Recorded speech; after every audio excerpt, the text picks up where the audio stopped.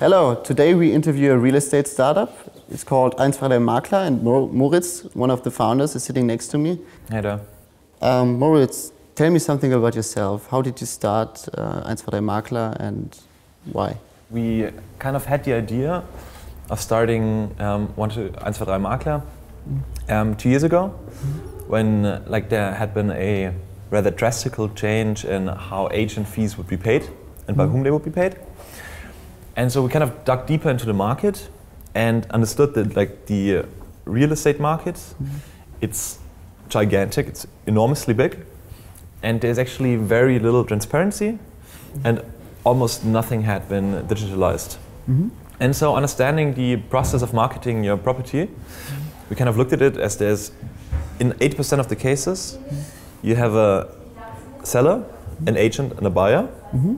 And the part between agent and buyer is very much taken over by listing companies like ImmoScout24.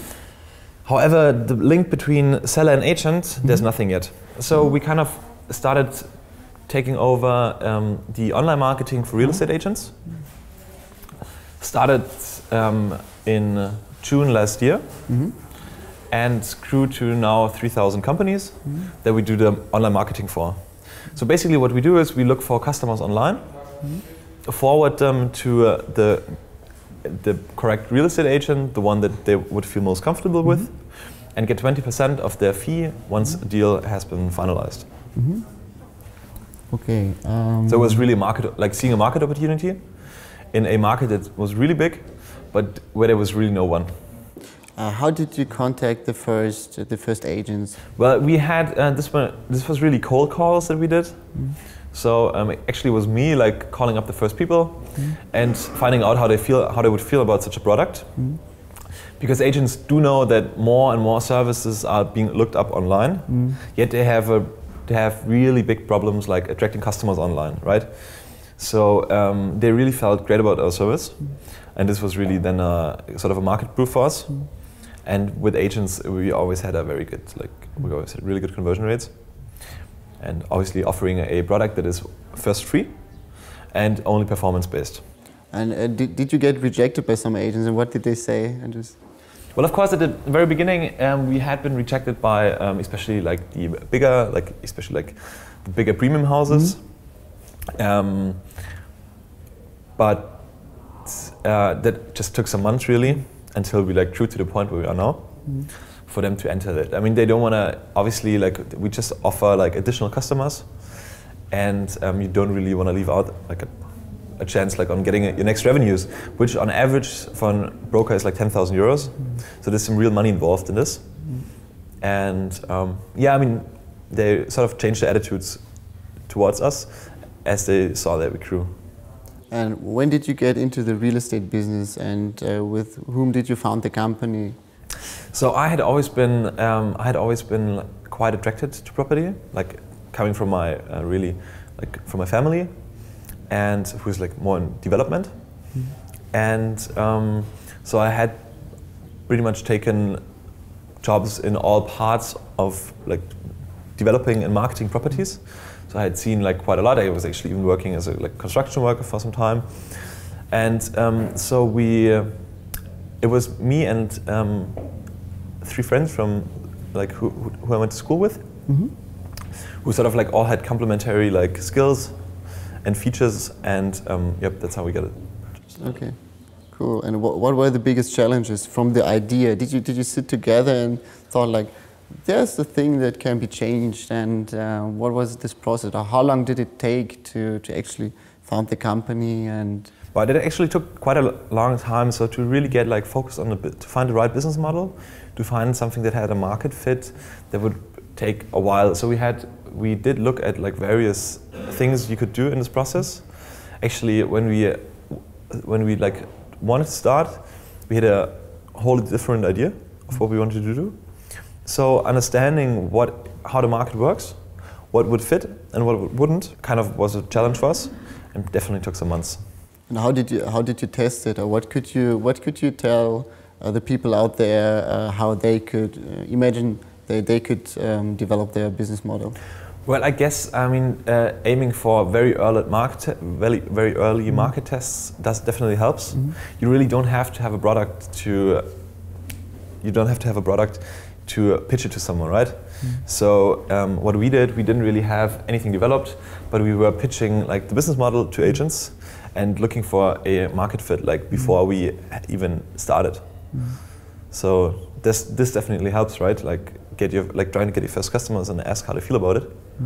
It's definitely a way you can go. Yeah, that's good.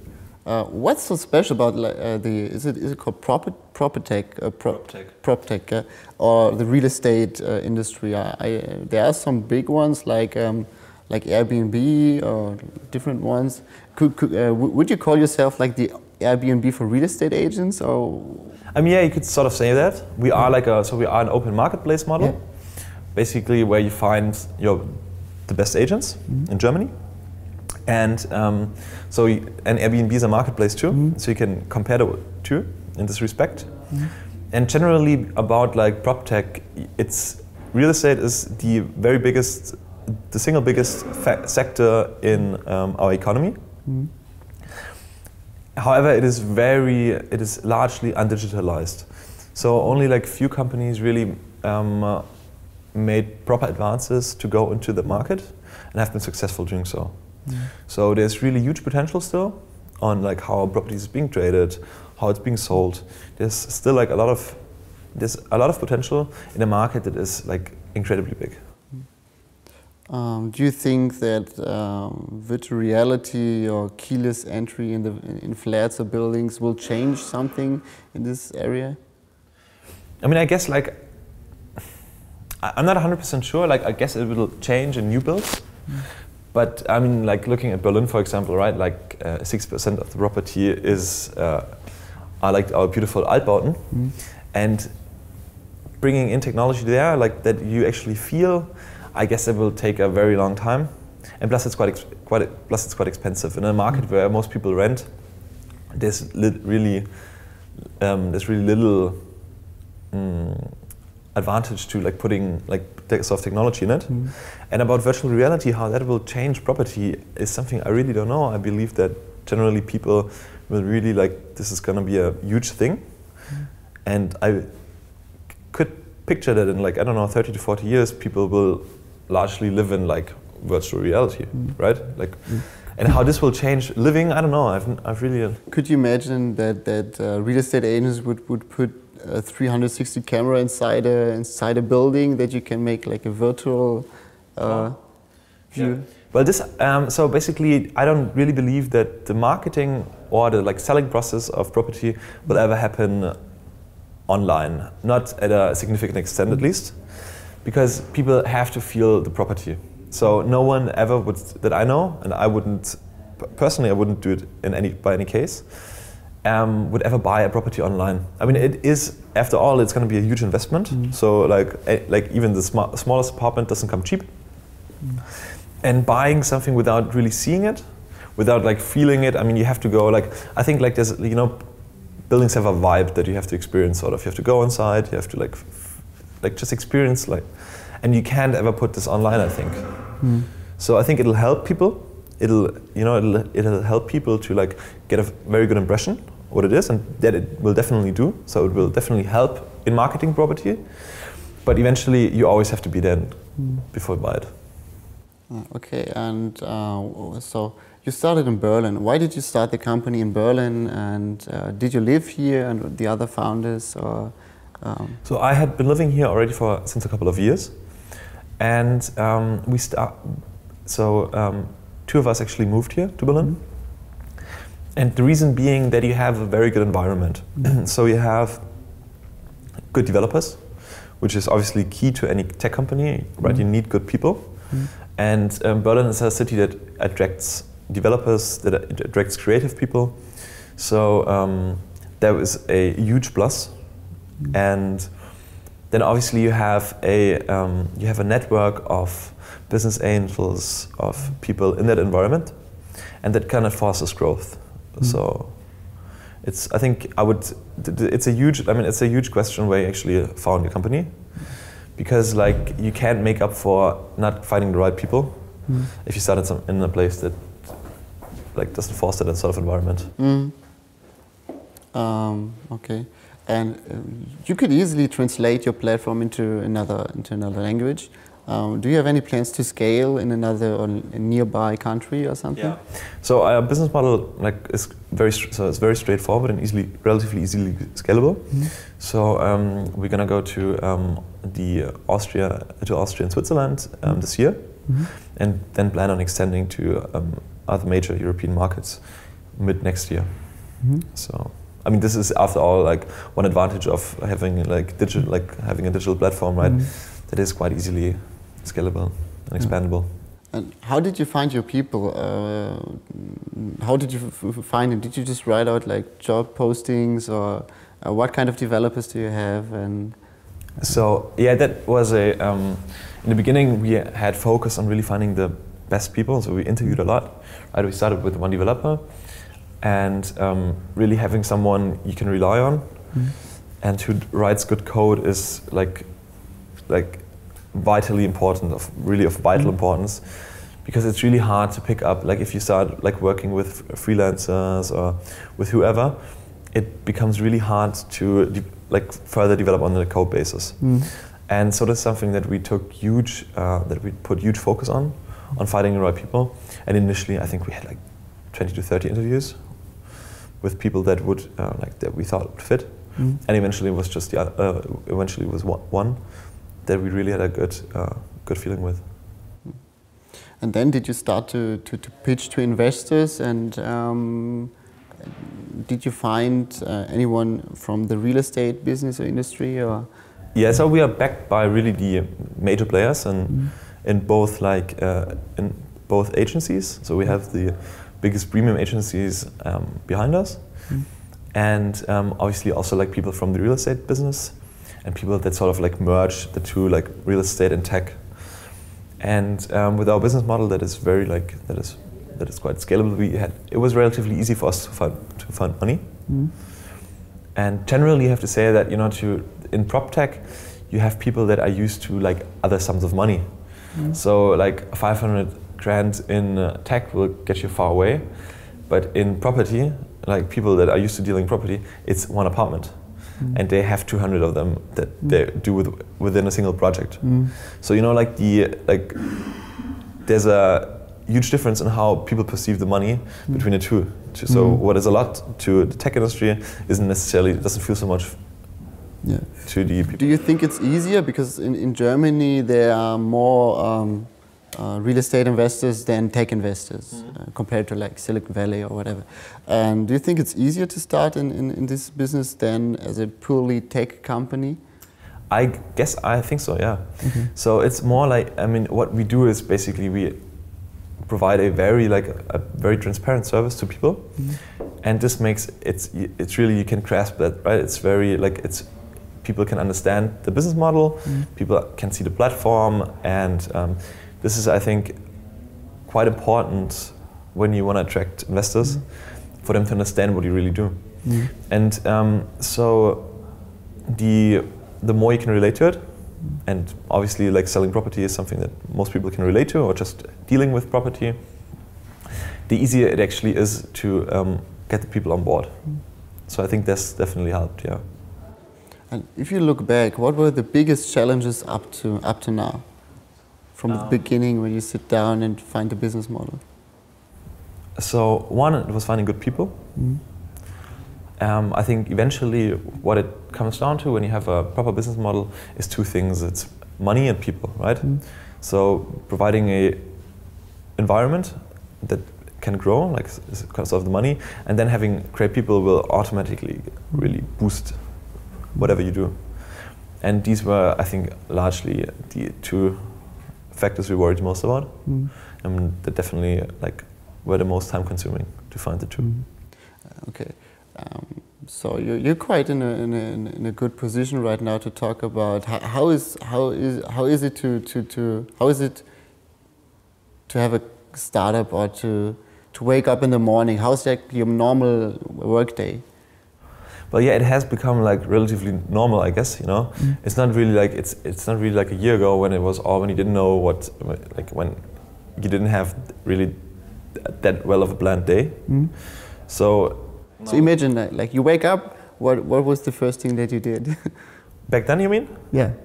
Well, yeah, that was really largely the question that you would solve that very day. So, like, you know, there was so many things you would have to do, like from, I don't know, like meeting up with agents that wanted, like, that were sort of interested, to like pitching to new people, preparing pitches, you know, like that. It was like all really uncoordinated and really not. Yeah, but so there was like a lot of things, you know, you would have to do, and now it sort of becomes more and more just a, well, yeah. Normal job, right? With very with long hours, obviously, but like very well planned and thoroughly. And do you enjoy it when you stay up late in the office, or is there a point where you think? Depends on the weather, obviously. Okay. Not so much right now. So now that Berlin's, you know, like green and it's beautiful. Yeah. But yeah, it's like I really like what I do, and it's nice to work with people that you like and that you respect. Yeah, great. So what are you most grateful for right now? It could be anything, personal, business related.